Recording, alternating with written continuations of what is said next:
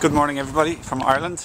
My name is Owen and today I want to talk about how sometimes when people say, oh, I didn't have time to do this, didn't have time to do that. And I want to say sometimes that's true, I suppose. In certain circumstances it's absolutely true. But sometimes, or more often than not, it's actually not true. And what we really mean is we weren't passionate about it, so we just didn't prioritize it and make it happen. So there's a quotation, where there's a will, there's a way. And here's a more spiritual quotation from Bashar the Channel: if you're truly passionate about something, then you'll manifest it into your life. And I want to use the word truly. If you're truly passionate, he says, then you will manifest it into your life. Then you'll attract or manifest it into your life.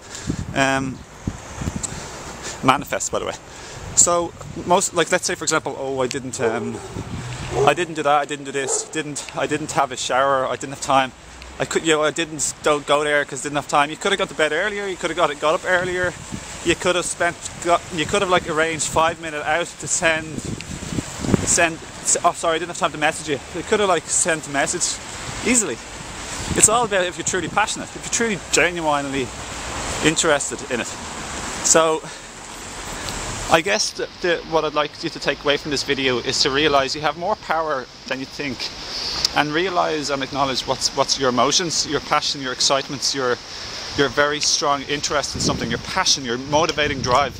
And when you have that, and you have it regularly enough, by remembering and thinking and visualising and thinking about somebody, or thinking about yourself, thinking about your future, imagining what you want in the future, when you try and maintain more passion and focus, then you will manifest into your life along with healing. So it's not all just purely about hard work.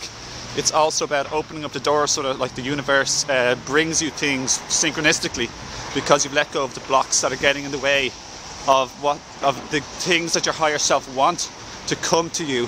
So it's not just about the law of attraction, about trying hard and reaching out and being a yang male force of like attracting. It's also about the yin, receiving, being open to receive. And we are open to receive when we get rid of the blocks, and that's when we receive what we truly want.